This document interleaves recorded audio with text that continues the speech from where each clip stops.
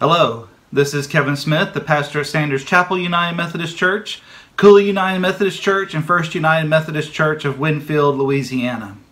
Today I'm going to bring you the fifth of our sessions over the Book of Micah.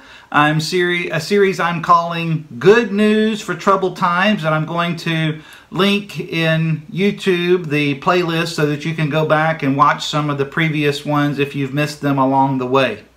So today we come to chapter 4 in the book of Micah. So I want to give you just a moment to open your Bible, or maybe pull out your tablet and find it on YouVersion or Oramus or whichever you prefer.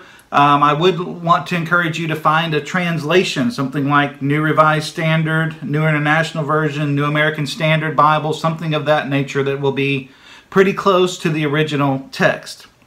And so today, as we get into chapter 4, there are a couple of things that I want you to be aware of as we start. First, I want you to remember how chapter 3 ended. It reads this way: "Therefore, because of you, Zion shall be plowed as a field, Jerusalem shall become a heap of ruins, and the mountain of the house a wooded height." And so the end of chapter 3 ends with this dire pronouncement of judgment that Jerusalem is going to be destroyed. And one of the things that we've talked about throughout the book of Micah is this process of judgment followed by hope in Micah and in most of the Old Testament prophets. And so since chapter 3 ends on such a dire note, then we wonder, well, what awaits us in chapter 4? And in our typical prophecy process, chapter 4 brings this amazing word of hope to the Israelites and to God's people. Now, I'm going to divide this chapter into two sections. The first is I'm calling the character of restored Zion, and the second is the birth process of that restored Zion. Now, there are other scholars and theologians that divide it differently. I looked at Bob Utley. He divides it into 3 different sections. My Hebrew professor that we did this class with in Micah, he actually divides it into 4 different sections. So there are different ways to divide it up depending on how you interpret the scripture. I'm going to choose to divide it into 2, that there are 2 sections in my Bible, and so that's how I'm going to do it today. So we're going to start with verses 1 through 3 and about what the new Zion is going to look like. Now, this is quite a reversal, as we've talked about, from chapter 3. That in chapter 3 it ends with this dire pronouncement of judgment, and yet here in chapter 4, verse 1 looks forward to a future day when a future kingdom, when Mount Zion, this would be the center of the Messiah's earthly kingdom, shall be raised both physically and spiritually. Now, whenever you see this phrase, "in the last days," it's talking about some future event, right? A lot of people think that it's talking about the end times, depending on how you interpret it. And this phrase is the final period of history as far as the speaker's perspective. It's often looking forward to an ideal future or even a messianic future. So these days are talking about the coming of the Lord to the earth.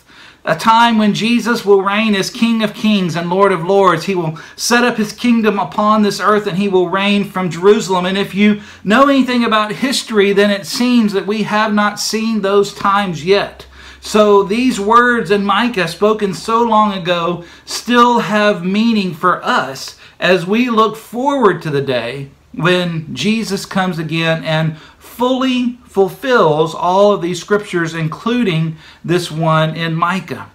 And it talks about how all nations will come to Jerusalem to worship with their king, and the temple will be reestablished as the house of the Lord, and it will be a time of perfect peace.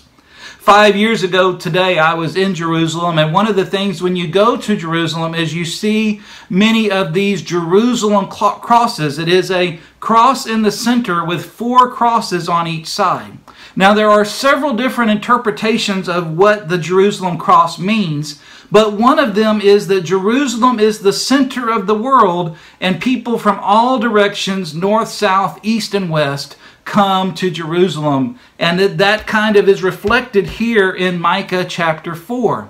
And even when I was there in Jerusalem, I went to the Garden Tomb, and there was a group of Oriental folks, I believe they were Korean, that they were praying and reading the scripture over here. And then there was a group of us that were speaking English. And then there was a group of folks, I believe from South America, that were speaking Spanish. And so still part of this has come true, that people from all over the world come to Jerusalem today as a holy place. And so it still is a place where people go. But Micah looks forward to a day when there will be people from all over the world going there, a place of perfect peace. In fact, Micah says that the Lord's house shall be exalted above the hills. Now, in chapter 3, it just says it's going to be destroyed, plowed as a field. But Micah says it's going to be rebuilt, and it's going to be so grand that it's going to be above the hills, and that God is coming again, and He's going to establish His kingdom in a mighty and wonderful way, and it will become the most important mountain on earth. Now, one of the interesting things about this passage to begin with in Micah chapter 4 verses 1 through 3 is if you look at Isaiah chapter 2 verses 1 and 3, they are very similar, almost the same thing. So were the prophets borrowing from one another? Who was first? We don't know. They were approximately the same time, so it is possible that maybe the Lord gave them both the same message to speak and to record as part of their book. But it is interesting that both of these books have basically the same prophecy. And one of the things we talk about in Bible study, if you see it repeated, then that should be a signal to us to pay attention.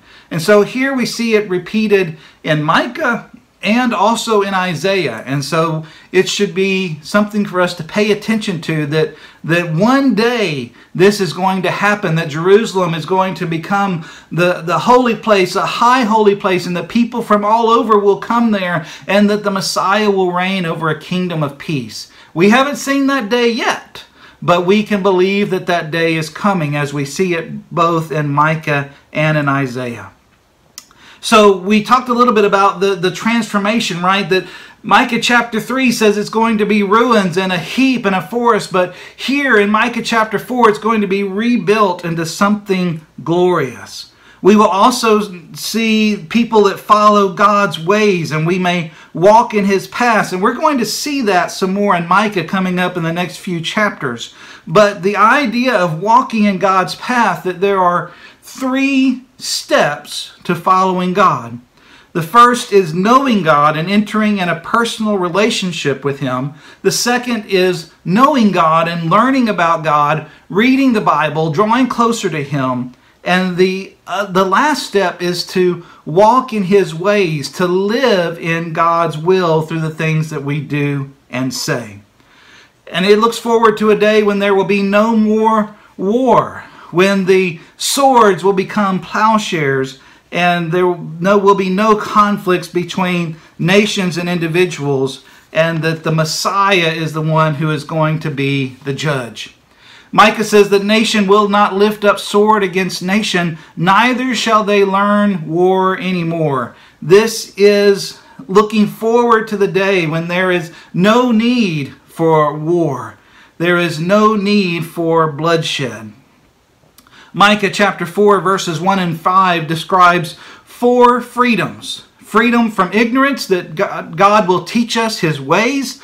Freedom from war, neither shall they learn war anymore. Freedom from want is what he says. Everyone shall sit under his vine and under his fig tree.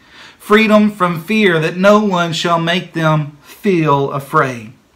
Now, when in verse 4, where Micah says that everyone shall sit under his vine and under his fig tree, it means that every person has an opportunity. Every person has a vine to grow grapes and make wine. Every person has a fig tree to eat from and to feed themselves and their families. And these are things that would be outside. So the idea is that not only will you have these things to make yourself healthy and feed your family, but you are safe enough and secure enough to lay under them in an open air place and not worry about bandits or invaders or anything of that nature.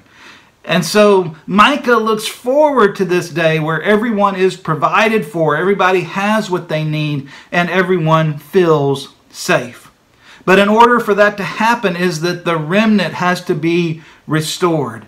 And Micah makes clear in verses 6 and 8 that the remnant is not just for the strong, but it is for the weak and the disadvantaged, that they will also know the promises of God. And God says that this is going to come true, that you can trust God's word. And so we look forward to this day when Micah's vision and prophecy is fulfilled. So that is, first of all, the description about what the restored Zion will look like. And then in the latter half of the chapter, beginning in verses 9, we look at the process. Okay, and Micah says that this process is a difficult one, that he starts by comparing it to the labor of a woman. And part of the pain that would be there is there would be no king, there would be no counselor in their midst. And remember all the way back to chapter 1 that Micah's condemnation is for the rulers who work against their people, who eat their people, who take advantage of their people. So we know that part of Micah's prophecy is against these rulers, and he says that part of the pain that the people will experience is that there's going to be no king, no ruler, no counselor that they can look to. He even looks to the day when they will have to go to Babylon, and there they will be delivered. And we know that that's what happened, that in 722, Assyria came in and destroyed the 10 tribes of Israel, the 10 northern tribes. And then in 586 BC, Babylon came in and took captive the southern 2 tribes of Judah and Benjamin and took them away into captivity, and then they returned after that. And so Micah says that the nations have gathered against Jerusalem, that they look forward to their destruction, that they are waiting just for them to be destroyed. He talks about that the nations are assembled against her, saying, "Let her be profaned, and let our eyes gaze upon Zion." So they are waiting for the fall of Jerusalem. They are waiting for her destruction. The idea that Micah gives is they are going to even rejoice and to make light of what happens in Jerusalem. And they want to look upon the holy places, right? That the reason that holy places are holy is that they have limited access. But if it were something that everyone could see, then they would no longer be holy or set apart, that they would be common places. And so the enemies of Jerusalem, they're looking forward to the day when they can gaze upon the Holy of Holies and see it destroyed. And they are waiting for that, to rejoice over it. But Micah says that that is going to happen first before Israel is restored. But he does end on this hopeful note, right? He says, "Arise and get up, you daughter of Zion. I will make your horn iron and your hoofs bronze." Now for us, that seems really strange kind of imagery. But if we think about it, the horn is the hard part, the strong part of a goat or a bull. And Micah says that not only is it going to be the hardness as of bone or as of skin, but it's going to be of iron, that it's going to be that hard. And the hoofs, instead of being as hard as they normally are, they're going to be bronze, that they're going to be that strong. So the ultimate fulfillment, Micah says, is when Israel becomes, or this holy hill, when the Messiah becomes a superpower among the nations, becomes fulfilled, and everyone flows to God's hill and looks to the Messiah for help and hope and strength. And so Micah in chapter 4, he ends chapter 3 on this terrible note about the destruction of Jerusalem, but here in chapter 4, he looks forward to the rebuilding of the Mount of the Lord and to where all these nations flow to it, and it's the place where God's justice and mercy flows. But he says it's not going to be an easy process to get there, that there's going to be some labor pains along the way. So I hope that you've enjoyed looking at chapter 4 with me. I would like to invite you to like, to comment, to share this as you would like to with your friends and family. Also, I look forward to seeing you again as we look at chapter 5 next time, and so we'd invite you to come and to be a part of joining us for that. Thank you very much. I hope you have a wonderful day. We miss you, we love you, we're praying for you, and we will see you later. Have a good day.